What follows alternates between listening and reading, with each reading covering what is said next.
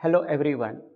In the previous lecture, we had seen how low pass filter can be transformed to high pass filter. So for example, if you want Butterworth or Chebyshev high pass filter, then you start the design with corresponding Butterworth or Chebyshev low pass filter, find all the G parameters, and then what we need to do two things. First is all inductors in case of low pass filter will become capacitors, and all capacitors will become inductors. And for the high pass filter, the capital G parameters can be simply obtained by 1 divided by Gk, where G are the parameters corresponding to low pass filter. And once you get the new G parameters for Cs and Ls, then you can use the impedance and frequency transformation to get the values of Cs and L.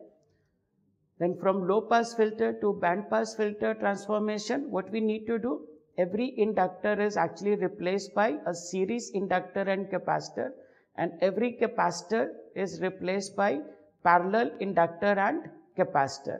Then we had seen an example of band pass filter at 100 megahertz where we had modified the components. So then we saw third order Butterworth band pass filter design at 100 megahertz.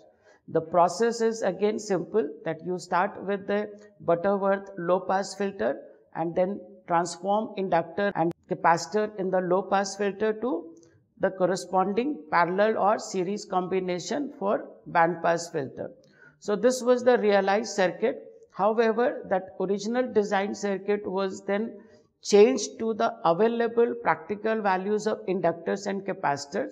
And this is the corresponding PCB where I had mentioned that these are the plated through hole, and number of plated through holes are created here also, so that it provides proper shorting to the ground. Then we had seen both simulated and measured results. We did notice that for measured results, there is a small difference in the frequency. In fact, most of the time, you will see that there is a decrease in the frequency.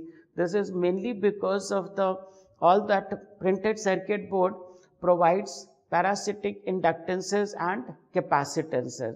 So when you are designing band pass filter, you must consider that there may be some parasitic inductances and capacitances associated with the PCB. So you must take corresponding precaution. Then from here we had shifted to the next concept, where we had used the microstrip lines to realize band pass filter. We talked about end coupled filter, where coupling is done at the end of the resonator. I did mention that this is good for bandwidth less than 5% because coupling is relatively weak. By using coupled line, we can increase the coupling between different resonators, and then bandwidth can be increased from 5% to up to about 20%. For larger bandwidth, generally direct coupled band pass filters are used. And again, to look at the simple concept, if there is a short at the end of a lambda by 4 length, then short will act as an open circuit. So input will go to the output side. So this was a single section. This is an example of multiple section. So multiple lambda by 4 sections have been used, which are shorted at the end. Of course, instead of using lambda by 4 shorted section, you can also use open-ended lambda by 2 section. We looked at the design of band reject filter. We can use same line length of lambda by 4, but instead of short circuit over here, if we make it open. So if it is open and if the length is lambda by 4, open will act as a short circuit here. So nothing will go from here to here. Then we had taken the example where we had a simple transmission line going from port 1 to port 2, and the resonator was connected, as you can see over here. So corresponding to 50 ohm line impedance, we had calculated the line width, which is 1.5 mm, that corresponds to the chosen FR4 substrate. Width of this particular resonator was taken as 0.5 mm, and the length of the line was taken as 42 mm. So I had shown you the response. First look at the S21 response. So you can see that this is the S21 response. So when this length becomes lambda by 4, and if the length is lambda by 4, here is an open circuit will act as a short circuit. So nothing will go from 1 to 2. So you can see that the output, which is S21, is very, very small. You can see the number here is around minus 25 dB. Then at double the frequency, this length will become lambda by 2. So you can see that around 2 gigahertz, when this length becomes lambda by 2, so open here will act like open over here. So whatever is the input will go to the output. You can see here this is a band pass filter. Now at triple the frequency, which is around 3 gigahertz, we can see that length becomes now 3 lambda by 4. The response becomes of that of a band reject filter. So this is the corresponding response for S11. So when nothing is going to the output, everything will reflect back, and if everything is going to the output, nothing reflects back. Now you can see over here for band pass filter, bandwidth obtained is very large, okay, and we may have application where we want smaller bandwidth. So let's see how we can get smaller bandwidth. We'll see the effect of the width now.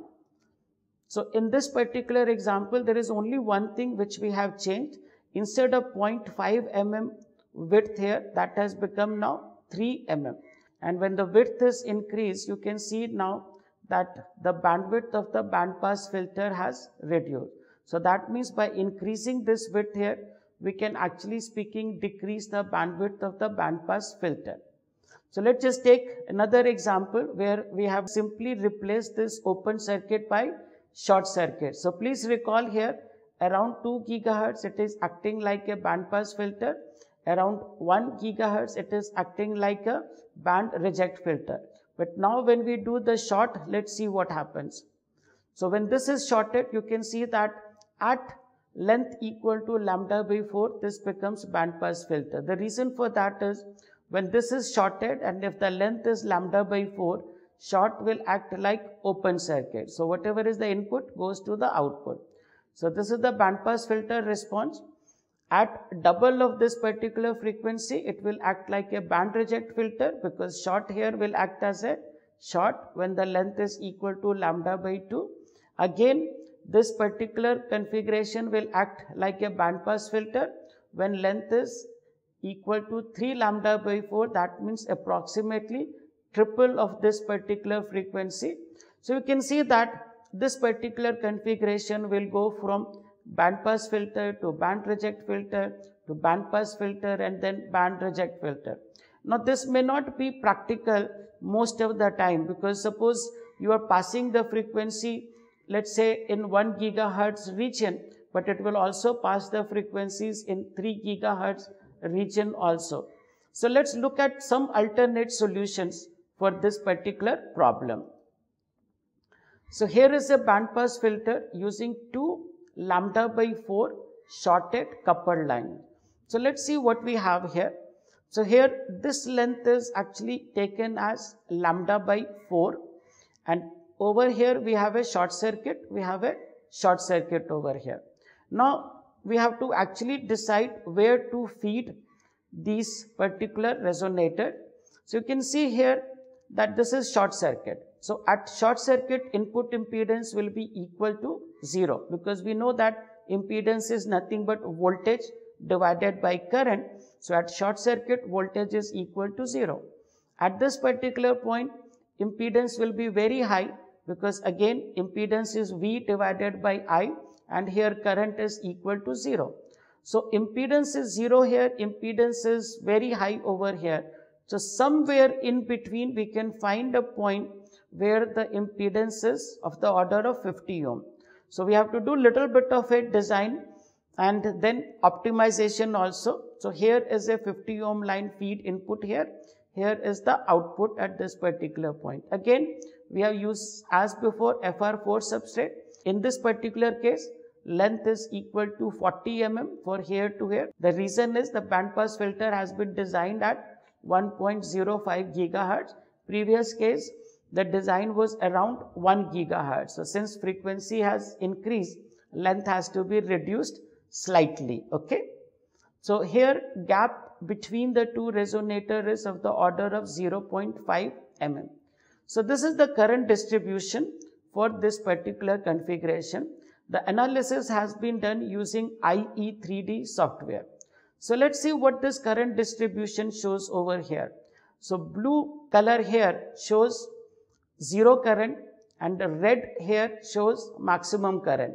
So we know that this is an open circuit. Corresponding to open circuit, current will be very small or negligible, which is represented by blue color. This is short circuited here, current will be maximum, so that is shown by the red color, and you can get the feel that this whole thing is varying from very small current to very high current. So you can say that this is nothing but, if you take a waveform like this, so from 0 to peak will be lambda by 4. So this length corresponds to lambda by 4. So let's see now the response of this particular configuration. So this is S21. So you can see that this is acting like a band pass filter, okay. And since most of the power is going from input to the output side, you can see that S11 is very good. You can see that the reflected power is very, very small, as S11 is even less than minus 30 dB. However, you can see one small problem over here, and that is there is an insertion loss. You can see that this value is not close to 0 dB, but it has a finite loss. So why there is an insertion loss? The reason for that is we are feeding this particular resonator, and from this resonator coupling is happening through the gap which is coupled to this particular configuration, and then power goes over here. And we had taken a lossy substrate which is a glass epoxy substrate, okay.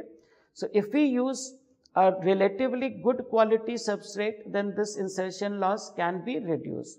Another thing what you can see here, that after this decrease it is increasing. In fact, I'll just tell you that at around triple of this particular frequency, this will again become more like a band pass filter, okay. But you can see that the response here is relatively good, but the transition from here to here is still not very fast. So instead of using 2 sections over here, now let's see what happens if we use 3 lambda by 4 section. So again you can see here one section here, another section here. The middle length here is slightly optimized so that S11 becomes better. The coupling is done from here to this particular port here. Even the feed point had to be modified slightly. You can see that earlier this number was slightly different. Now the number has changed. So little bit of optimization has to be done to optimize the reflection coefficient.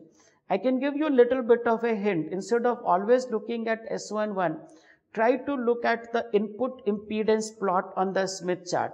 So then if the input impedance on the Smith chart shows that the impedance value is small, that means that the port here is relatively closer to the short point here because impedance is small. So suppose when you start doing the simulation, you may not know where to put this particular thing. So you may take some arbitrary value, but you should know that this is 0, this is very large. So 50 ohms should be relatively closer to 0. But let's say we took this particular point to feed here and take the output from here. So look at the input impedance value. Suppose instead of 50 ohm, it is coming out to be, let's say, 40 ohm. Then you shift this particular thing above where impedance will be higher. Suppose at this particular point you find input impedance to be 60 ohm. Then you shift the port little bit down here where impedance will be relatively small. So let's see now what is the response of this 3-section coupler. So you can see there now the response is relatively steeper and compared to when we had taken only 2 lambda by 4 section. So you can compare that, you can see that this is much below compared to the previous one. But again I want to tell you, all these things will start resonating again at around triple of this particular frequency. Now that may not be desired for several applications. So in that particular case, what you need to do, you may have to put a band reject filter at 3rd order filter, or maybe you can integrate a low pass filter, so which will attenuate higher frequencies. Now let's just take another example. It is not always that you should take lambda by 4 shorted line. Here is an example where we have taken an example of 4 lambda by 2 open coupled lines. So the length over here now is lambda by 2. Now let's see how we have chosen the feed point. I just want to mention here, you have to be very careful where to feed.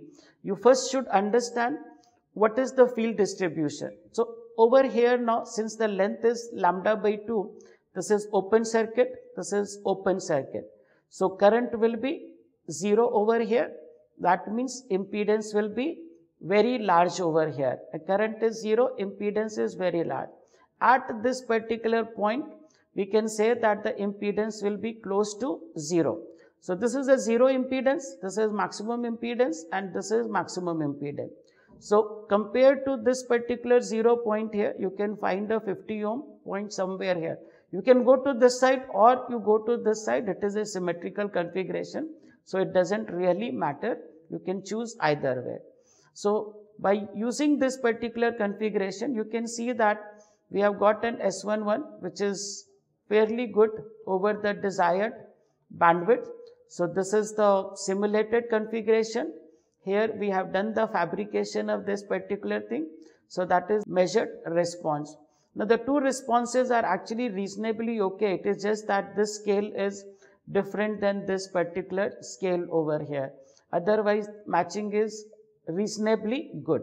Now many a times we don't take these lambda by 2 resonators as straight line because this will occupy larger space and there may be space restrictions in some of the application.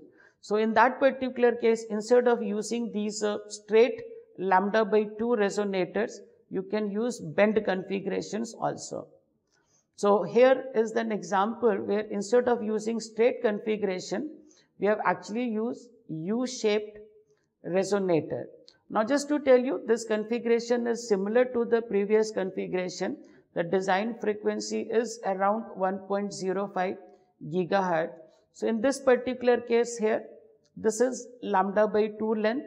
Then there is another resonator put over here. Then there is another resonator. And this is the output and input feed points. Now how do we choose again the feed points? Again recall. So this is lambda by 2. So current will be 0 here. Current will be maximum here. Current will be 0 here. Corresponding to maximum of current, voltage will be 0. So impedance will be 0 here. Impedance will be maximum here. So between 0 and maximum impedance, we need to optimize this particular location where we get approximately 50 ohm impedance matching. So you can see here, this is the S11 response. You can see that the matching is fairly good. Everything is less than minus 20 dB in this particular region. So this is the response for S21. You can see that there is a small insertion loss. You can see here this is 0 dB, this is about minus 5 dB. So there is an insertion loss of the order of minus 2 dB or so. So this has been again fabricated. So this is the fabricated PCB and this is the measured response. You can see here this is the S21 which looks similar to this particular response over here and this is corresponding S11 response. So this is a minus 10 dB line you can see here and this is the response for S11. You can see that the matching is fairly decent over the bandwidth which is given by this particular section here. You can see that relatively it is a flat response in this particular pass band. Now there are many applications where you have to tune the frequency. So in that particular case you cannot use fixed microstrip line because fixed microstrip line will give you the fixed response, okay? You can't change those things, okay? Of course, when we did the inductor and capacitor realization, which was the lumped element realization, there of course you can put tunable inductor or tunable capacitor. But again, problem becomes at how you do the tuning of multiple section. So instead of using those tunable inductors or capacitors, and many a times those inductors and capacitors are tuned manually. So somebody has to change the value of inductors and capacitors manually. So instead of using manual changing, we can actually use varactor diode for changing the frequency. So let's first look at what is really a varactor diode, okay. Now the details of varactor diode will be discussed in the next lecture, but today I'll just tell you what are the specifications of a given varactor diode, okay. So here is a varactor diode from Infineon, the number is given here. So let's see what is the response of this particular varactor diode. What you see along x-axis here, that is a reverse bias voltage, and reverse bias voltage is changed from 0 to 4 volt. And this is the corresponding capacitance. And you can see that if the reverse bias voltage is 0 volt here, the capacitance value is 30 picofarad. And as the reverse bias voltage increases from 0 to 4 volt, the capacitance value decreases from 30 picofarad to around 5 picofarad. So the biasing circuit for the varactor diode is shown in the next slide. So here we have taken an example of a simple filter. So let's see here what we have done. This is the port 1. You might see that we have actually put a DC block capacitance. I'll tell you that why we have put it. So this is that input going to the output. We have that length which we have taken an example, and at the end of the length we have put a varactor diode. So as I mentioned, varactor diode is actually nothing but a variable capacitor. So this is the biasing circuit for that particular varactor diode. So let's see what we have here. This is the V bias. There is a series resistance, then an inductor which is connected to this particular varactor diode.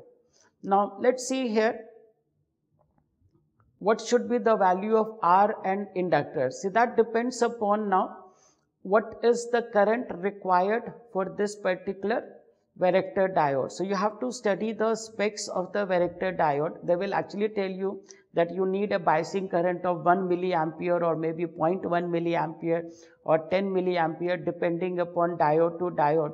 So please check what is the biasing current required for that. Accordingly, choose the value of the R. This inductor here basically is acting more like a RF choke. That means very high inductance. So here we change the bias voltage. Let's say we had seen that if it is a 0 volt, the capacitance for this particular thing will be 30 picofarad, and if this V bias voltage is around 4 volt, then the capacitance offered by this particular varactor diode is 5 picofarad. And you can see here now we have put a resistor here. Basically this is for limiting the current. Inductor here is nothing but a RF choke, or in general we take a large value of inductor so that it acts as an open circuit corresponding to this AC signal. Otherwise, if we don't put this particular thing here, this AC signal may get shorted through this DC bias. Now why do we put capacitance over here? The reason we put these capacitor is so that this DC voltage should not go to the input side or should not go to the output side. Hence we put the DC block capacitance. Now what should be the value of this block capacitance? Now just I'll pose a few questions for you to think about. Should this be a 1 microfarad? Should this be a 100 microfarad? Should this be a 1 nanofarad? Should this be a 1 picofarad? So what is the right value for DC block capacitance? Now just to tell you, the purpose of this DC block capacitance is that this should act as a short circuit at the desired frequency. So then we know that Z is equal to 1 by J omega C. So larger the value of C, smaller will be Z. So intuitively we may think that okay, let's put this capacitor as 100 microfarad or 1 microfarad. I just want to tell you those are not right values of the capacitances, because these capacitances don't work at microwave frequency. See, at microwave frequency, majority of these capacitances may even work like an inductor. Okay. See, all these capacitors have parallel resonances and all these inductors have series resonances. So that means up to certain frequency it will work as inductor. Beyond that frequency it will act as a capacitor. So the right value for these coupling capacitors would be that you calculate what is the corresponding impedance at the given frequency. So we know that the input ports are generally 50 ohm. So this impedance should be always less than 5 ohm because this is 50. So 5 ohm at least will be 1/10 of that. But generally speaking, if you choose this impedance to be around 0.5 ohm to 1 ohm, it is more than sufficient. So that means if you are operating at 1 gigahertz, you are not going to choose 1 microfarad or 100 microfarad. Even 1 nanofarad will be slightly on the higher side. 100 to 500 picofarad will be good choice to connect over here. Similarly for inductor here, inductor should act as an open circuit. Okay, now Z is equal to J omega L. So intuitively again we think inductor should be as large as possible. Again I want to tell you, if you take let's say 1 microhenry, a 1 microhenry inductor may not even work at 1 gigahertz. It may behave like a capacitance. Why an inductor behaves as a capacitance? You think about that there is a wire like this here. So we always think about that inductance. What about the capacitance between each turn? So generally speaking, that is negligible at lower frequency, but at higher frequencies that become comparable. Okay. So generally speaking, most of these inductors have series resonances. So in fact, after a certain frequency, they may not work as an inductor. So again, choosing the right value of inductor is very, very important. So what is the criteria for choosing the inductor? As I mentioned, Z is equal to J omega L. So for the given frequency, we know what is omega. Choose the value of Z which is 10 times greater than the port impedance. So we know that port impedance is 50 ohm. So choose the value of this Z greater than 500 ohm, but definitely not greater than 5 kilo ohm. Okay. So correspondingly choose these values. So please understand these things. These are very, very important thing at microwave frequencies, that how carefully you choose the values of inductors and capacitors. Okay. So now what we have done here, so this particular thing has been simulated using IE3D software.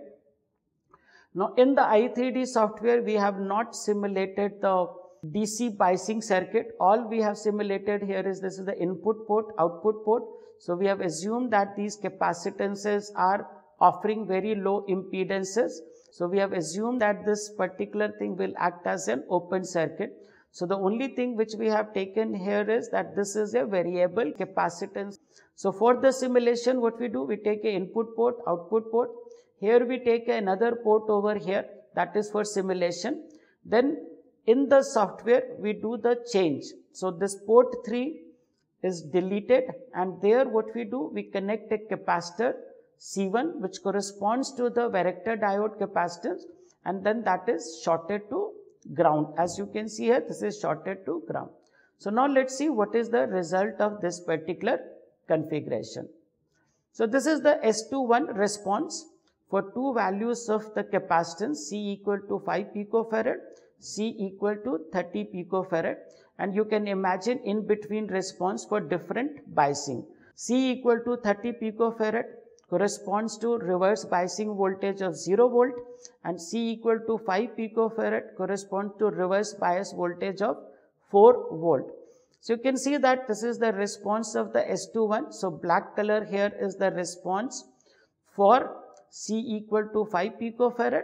Red color response is for C equal to 30 picofarad. So you can see that the band is shifted. Maybe more clear picture you can see from S11 plot. So corresponding to this, if we look at the S11 plot, we can see that as the capacitance decrease from 30 to 5 picofarad. So this is 30 going to 5. So if the capacitance decreases, what will happen to the resonance frequency?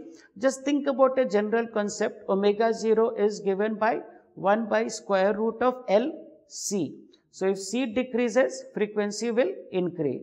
So you can see that as C decreases from 30 to 5, frequency decrease. You can also see corresponding response of S21 for band reject filter also.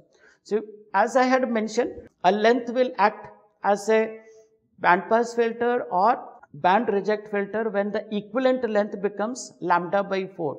Here I want to mention that it is not precisely lambda by 4 length, okay.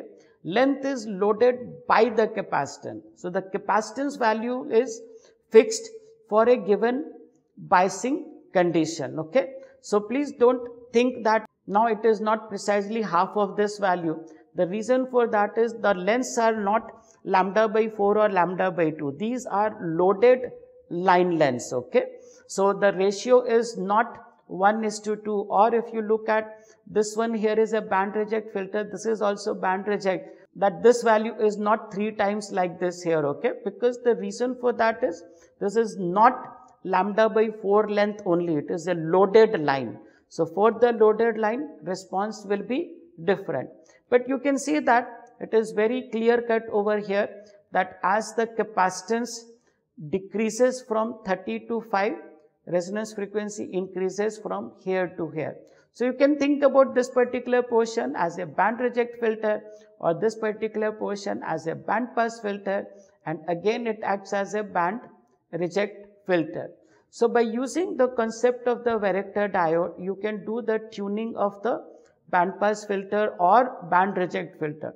So I just showed you one of the example. You can use multiple section, and by using multiple sections and multiple varactor diode, you can do the tuning over a larger bandwidth or over a larger range.